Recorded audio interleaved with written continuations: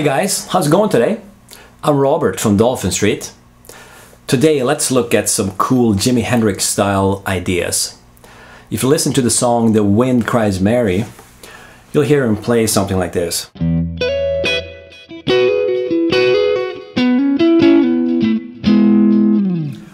And that's kind of a typical style that Jimi Hendrix played a lot, and maybe he developed it from scratch, I'm not sure, but it's a style of playing that a lot of us connect with Jimi Hendrix. And basically what we're doing there is we're just playing the E major scale, where in Jimi's case he actually tuned down his guitar to E flat. But if you like to play it the way he did, you can skip tuning down. You can just play it the normal way, which would be for us play just like this in the key of E. And we're playing a melody.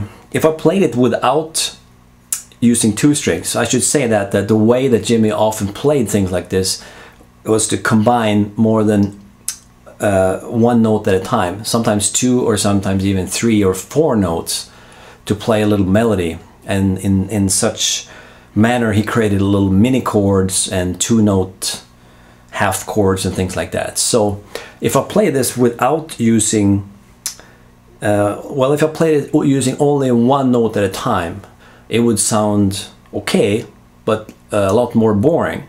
It would sound something like this. I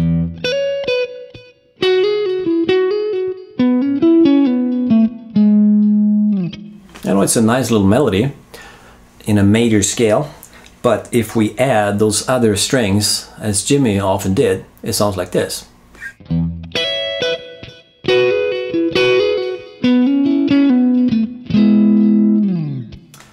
A lot more classy sounding, I think. So let's take a closer look on the fretboard so I can show you how you play this idea. So we're starting up here on the 12th fret, and the 2 first notes we're playing, that's on the B string on the 12th fret and the 14th fret. So I'm starting on the 12th fret, but do a hammer on onto the 14th, a quick little hammer on. But at the same time I'm barring with my index finger so that the 12th here at the 12th fret on the E string, so you get 2 notes at the same time. Okay, so then it sounds like this.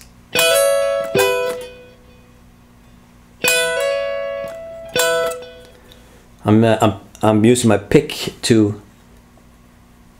I'm picking down on the first 2 notes, and then I do a hammer on with the ring finger,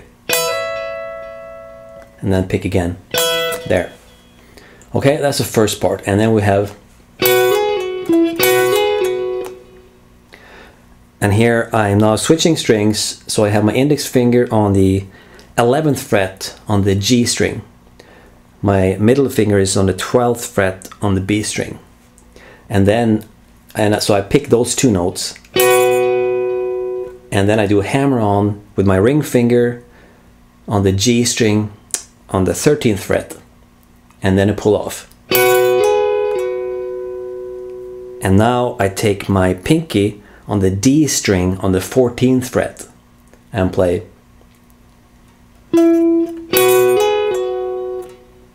See, so we have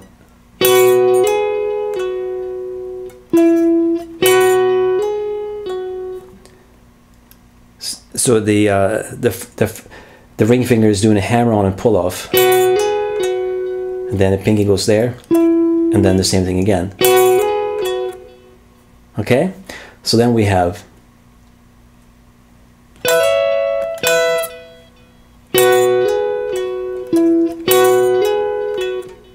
and then the last part is,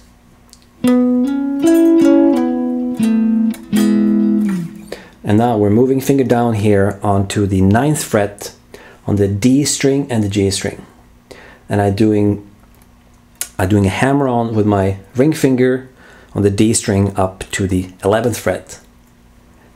And here I'm picking the G string that I'm barring here with my index finger on the 9th fret. And then I'm picking down on the D string and the G string.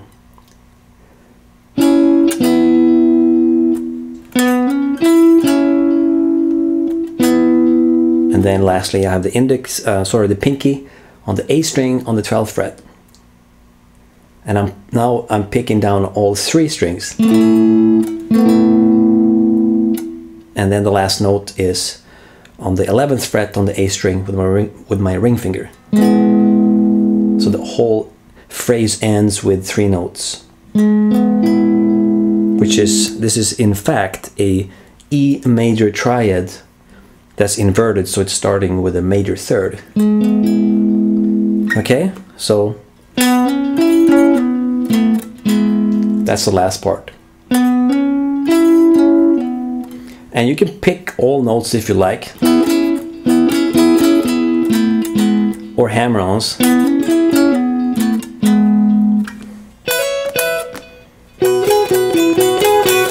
It just sounds a little different if you do that. Sometimes it works, sometimes it doesn't. Usually it tends to sound a little more fluid if you use hammer-ons and pull-offs, a little more legato technique and not so much pick attack in the sound. Okay? And the way it comes in time is like this. 1, 2, 3, 4.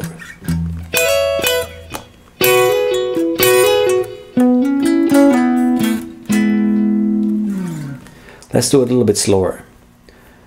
1, 2, 3, 4.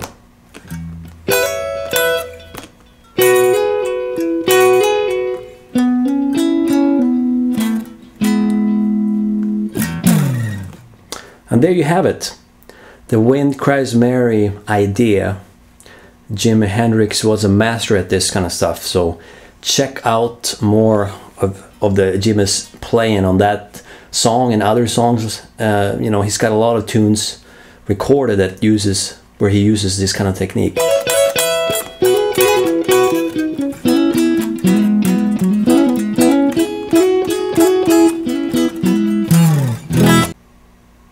Alright, so I hope you liked this lesson in the style of Jimi Hendrix. It's really fun to play this way, and it's also not easy in the beginning. So play it a lot, practice this a lot, and you'll get better at it. You know, it's a kind of a playing that makes you sound very advanced after a while. People are impressed with people who can play this way. So enjoy this lesson and enjoy this style of playing, and I'll see you soon. Cheers.